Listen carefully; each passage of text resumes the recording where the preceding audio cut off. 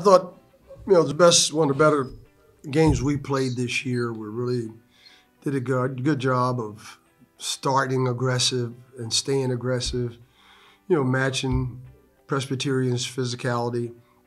I know they didn't play their best game, and I know Coach Farrell will have them ready tomorrow when he play these back-to-back, and you have a big win like we did and the margin we had. You have to be careful of being comfortable.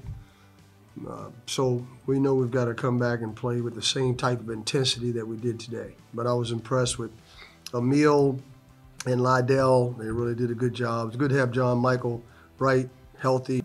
A tough time, but I thought that was the key, being back home, knowing when you're in that type of situation where we played so, we didn't play that poorly. We just didn't execute very well at Longwood, and I'm sure that, but today's execution was much better all around.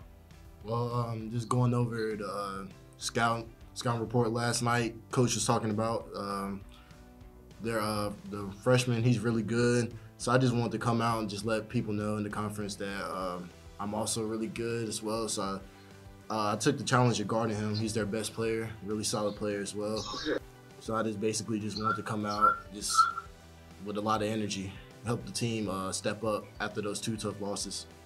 We took 2 tough losses down in Longwood, so we really focus in on these last couple practices, the shoot around, just playing with energy. If anything, if you're in the wrong spot, just play with energy. Also, I feel like we just had a really good talk.